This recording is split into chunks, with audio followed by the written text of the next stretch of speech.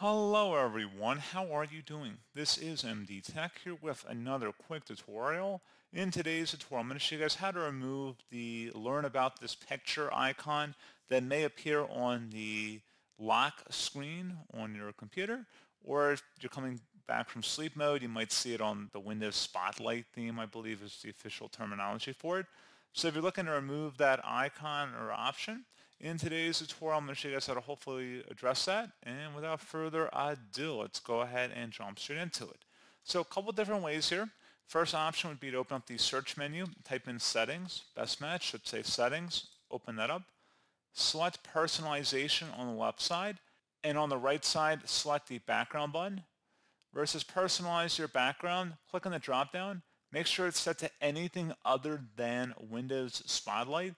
So instead of it showing a picture, you can show something else in here instead. Basically, that's a workaround for that, so you won't see that pop-up anymore.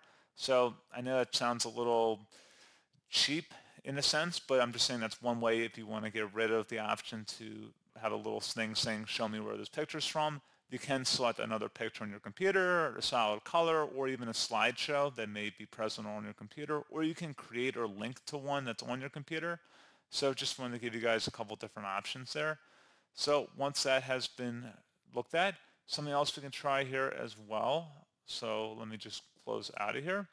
We can open up the search menu, type in CMD, best match, should say command prompt, right click on it, and select run as administrator.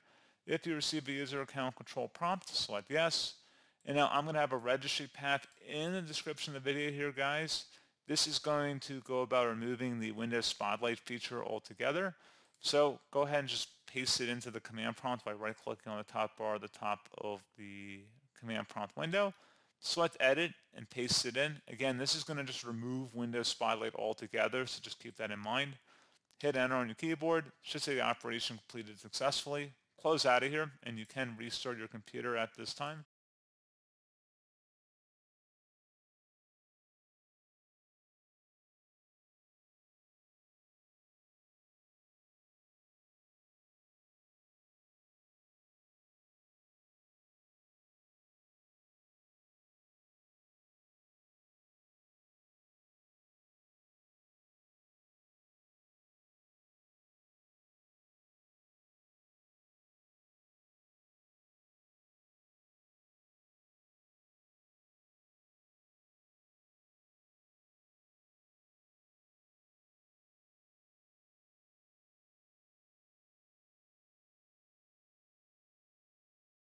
So there you go, guys. Hopefully I was able to resolve the problem for you. And as always, thank you for watching. I do hope I was able to help you out, and I do look forward to catching you all in the next tutorial.